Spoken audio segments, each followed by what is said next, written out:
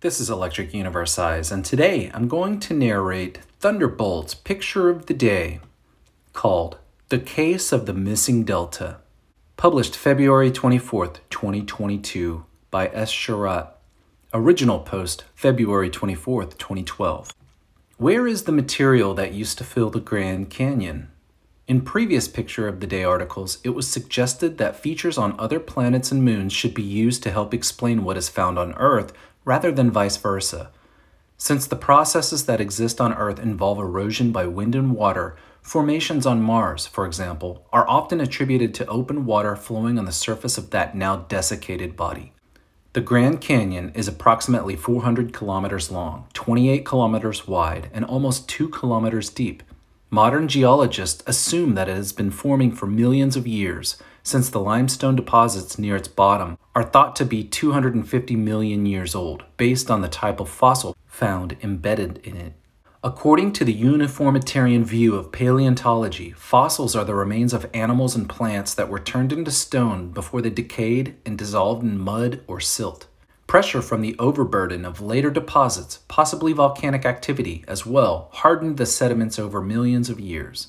The various layers of sedimentary rock around the world determine when the organisms lived, since there is an assumption that the upper layers are younger than those beneath.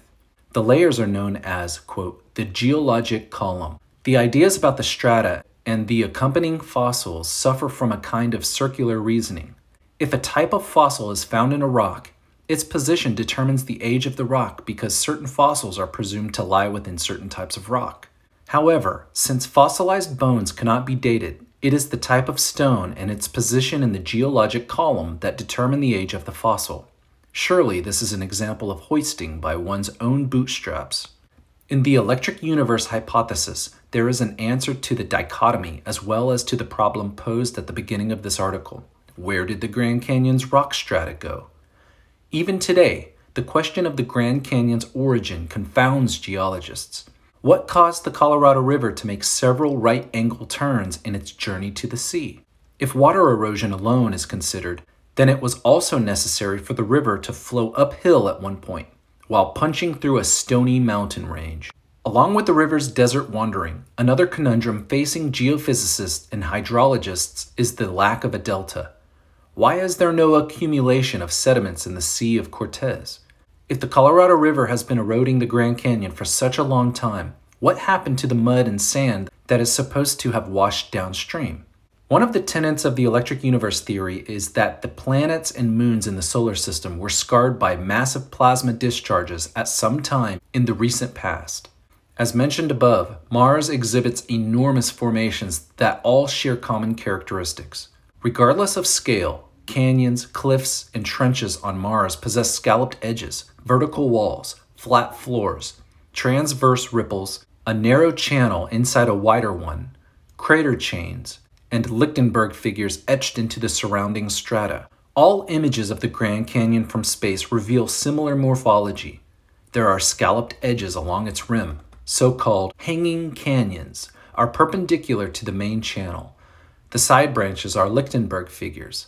The riverbed is narrow, while the main canyon is much wider, and the walls of the canyon are predominantly vertical.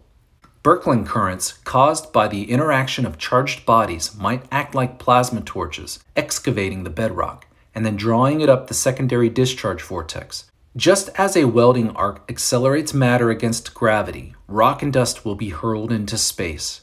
Thus, the Grand Canyon's material is not found in a delta because it is no longer on Earth. This also means that it could be far younger than its estimated millions of years, since radiometric dating systems would have been completely randomized by the electromagnetic effects of interplanetary lightning bolts.